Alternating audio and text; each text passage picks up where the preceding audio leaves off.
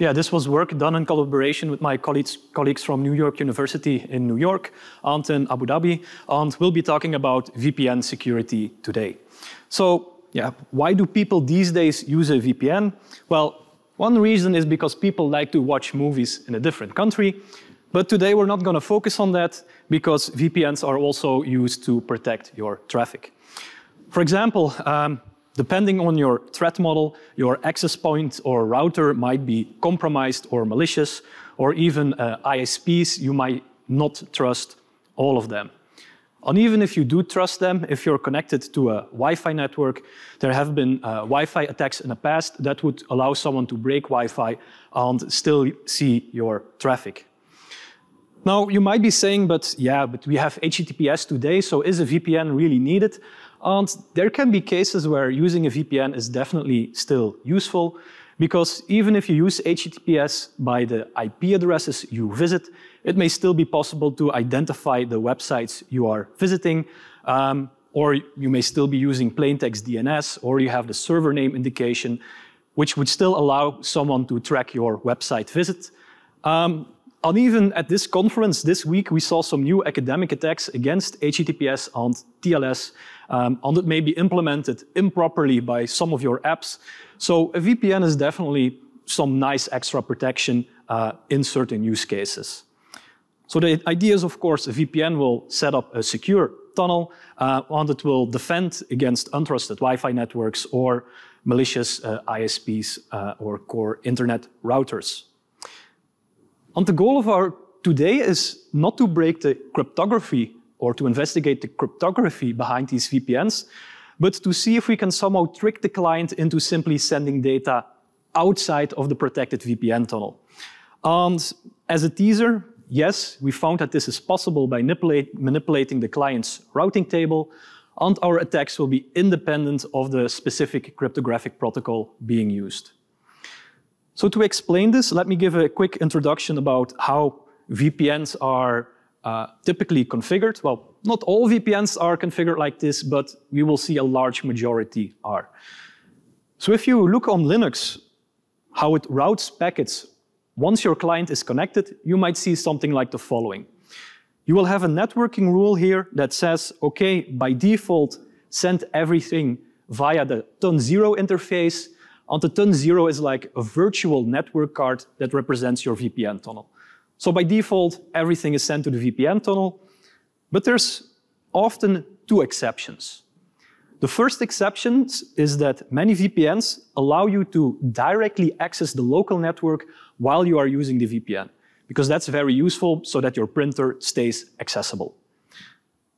A second exception is that traffic to the IP address of the VPN server itself is also not again sent through the VPN tunnel, because then you have a routing loop. So traffic to the IP address of the VPN is also just directly sent to its destination. One more thing I need to explain is that in our attacks, we also assume that DNS is configured securely. Basically, once you connect to a network for the first time, the local network will assign its own DNS server to your client, unless you have configured one yourself.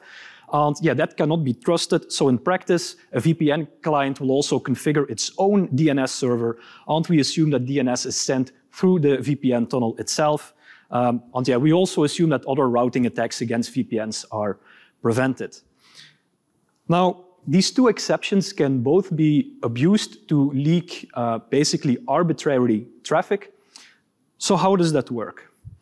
Well, let's say that we're in the following situation here. So we have our client, our victim on the right side. We have the target website to which we want to leak traffic here on the left side with the IP address 1234, and we have our VPN. What's our threat model in this case? Well, we assume the adversary can act as a rogue Wi-Fi network and trick the victim into connecting to this Wi-Fi network. And what we will do as an attacker now is, in hindsight, actually very simple.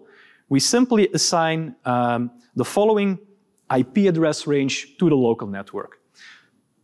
So in our attack, we want to leak traffic to the IP address 1234. So we basically say, oh, the local network here is using IP addresses from the range 1234.1 to 1234.254. Now, once the client is connected to the Wi-Fi network, it will immediately create a VPN tunnel. That will work just fine. It will then configure a secure DNS server. Everything is fine. And the routing table will then look like the following. By default, it will send everything over the VPN tunnel, except traffic to the local network. So if we make some space here, what happens? Well, say we visit a random website, that goes through the VPN tunnel, and the VPN server forwards it to its final destination. But if we visit target.com, we use our secure DNS server to look up the IP address. The IP address is 1234, and the victim will think, oh, this server is actually located in my local network, meaning I don't have to send it through the VPN tunnel, and you can just intercept the traffic. Now, we tested this against a lot of VPNs, so clearly you don't need to be able to read this, but we tested about 200 VPN servers, and just to zoom in a little bit, we tested both free and paid VPNs. We tested them on Windows, Linux, macOS, iOS, and Android, and we found that a large majority of them were vulnerable. So on some of them, we could directly leak traffic. Some of them were secure. There's also a few special cases, and for that, I will have to refer you to the paper. But the summary is that we can see the following. If we take a VPN app, for example, on Android, then they are typically the most secure. Linux is also okay-ish, but if we look at Windows and especially iOS, we can see that the situation is really quite horrible. On iOS, every single VPN client was vulnerable to this attack. And why is that the case? Well, on iOS, you can defend against this attack, we noticed, by using this relatively new API parameter called include all networks. But this API parameter was only relatively recently introduced, I think maybe 2 or 3 years ago. And on top of that, if you enable that parameter, VPN vendors told us that then the connections becomes unreliable, meaning vendors are very hesitant to adopt this parameter. Now, that basically means that VPNs on iOS right now remain less secure. I do want to put that in context. There has been already some previous work on iOS which showed that their VPN API is not ideal. But unfortunately, we made it even worse. So that covers the first attack. We also have a second attack that abuses this second routing exception. And yeah, here we again assume the same situation. We assume the adversary is a malicious Wi-Fi network.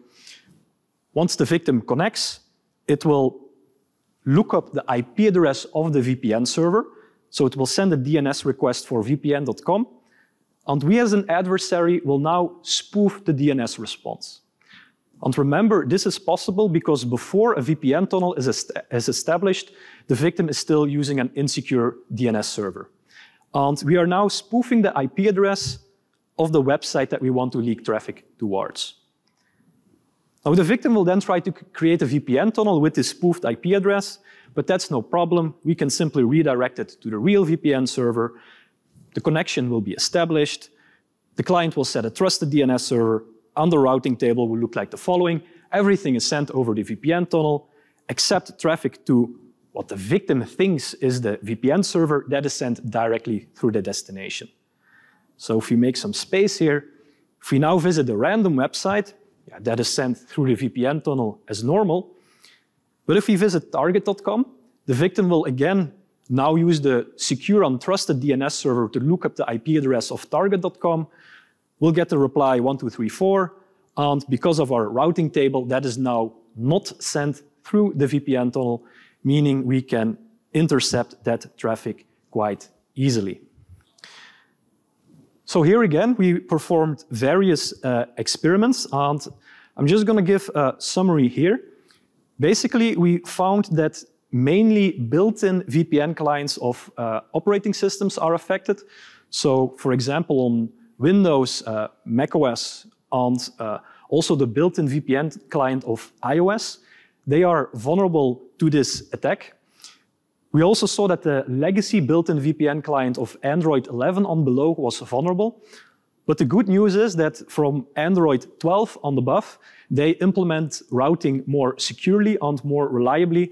And that basically means the attack is not possible against Android 12 and above, at least against the built-in VPN client.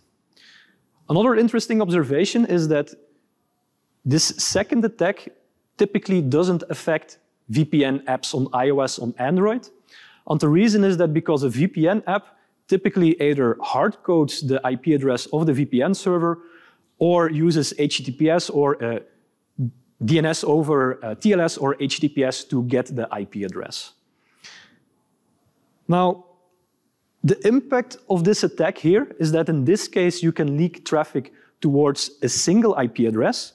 And you might think, okay, that reduces the practicality or the practical impact of the attack. But in practice, what you can do is that one IP address that you can leak traffic towards, you can make sure that that is the DNS server that the victim is using once the VPN tunnel has been established. And if you can then leak DNS requests, you can spoof responses, and that allows you to still intercept a lot of the traffic of the victim in that case. And in case that's not possible, if you cannot spoof the DNS server, you can always repeat the attack, but the user might then notice the attack, of course, because it's constantly disconnecting and reconnecting. So what are possible defenses? Well, the first is you can disable local network access if the local network is using public IP addresses. And for the server IP attack, you should basically just send all traffic over the VPN tunnel except traffic generated by the VPN process. So you should use basically what is called policy-based routing. You shouldn't make your routing decisions purely based on the destination IP address. We reported this to CERT-CC. We also contacted some vendors. And yeah, most vendors acknowledged this issue. I think currently only Windows is not yet deciding to patch it, but all the others have acknowledged it. So that brings me to my conclusion. We found two widespread flaws in VPN clients. In hindsight, the attacks are actually fairly easy, but we found that a large majority of them was vulnerable, which in a sense is quite surprising. And I would say one of the causes is because these VPN protocols are not always properly integrated into real-world systems. Basically, if you have a VPN protocol, they specify the cryptographic operations, but they don't give recommendations how you should configure your routing table. The defense was, more carefully configure your routing rules. And it would also be very useful if the operating system would provide some kind of API to more easily create VPN tunnels, because now every VPN vendor itself needs to configure the routing table. And then we see here in practice that not every VPN vendor does this securely. And with that, I conclude my talk. So if there's any questions, feel free to ask.